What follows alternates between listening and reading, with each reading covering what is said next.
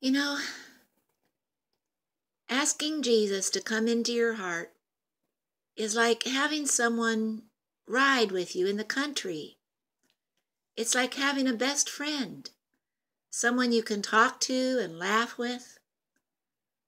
But then sometimes it seems like there's someone in the back seat.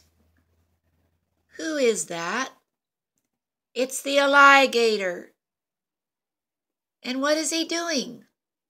He's doing what he does best, lying and trying to separate you from your best friend, who is God.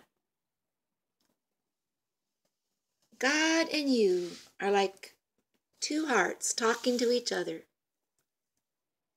You are the little heart, but you're in the driver's seat.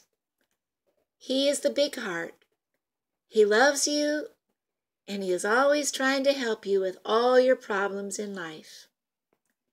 He's always encouraging you to read the Bible.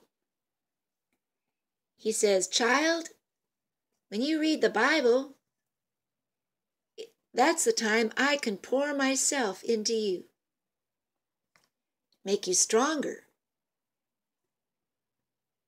Because every once in a while, that alligator is going to cause you problems." You could be driving along, minding your own business, and he has convinced you to sin, or he has convinced you that you are sick and you will never get well. Sometimes he jumps out of the back seat and he takes over the car. That's right. Sometimes he's controlling the car, and sometimes you can't even move. You feel so sick. Well, that's when you need to get back in the Bible and start reading more. Your Heavenly Father will pour himself into you more and more.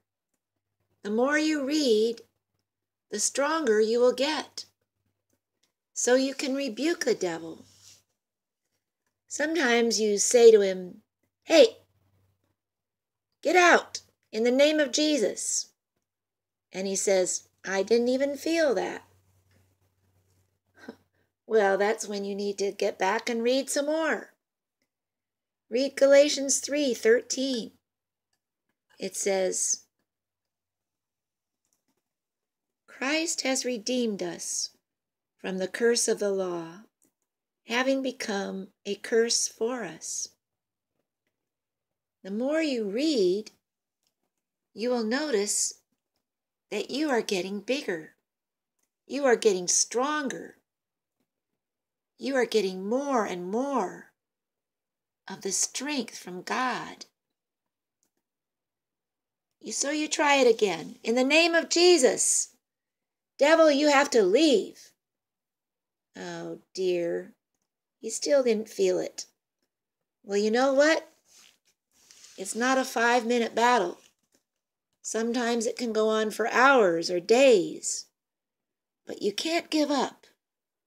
You have to keep reading, and in the meantime, if you're sick, take your medicine. Get some rest. Drink a lot of water. But keep reading the Bible. Look, you are bigger now. You are stronger. Thanks to your Father. He pours himself into you when you read his word. Okay, let's try it again. In the name of Jesus, devil, you have to leave. He's gone. It's a victory. It's a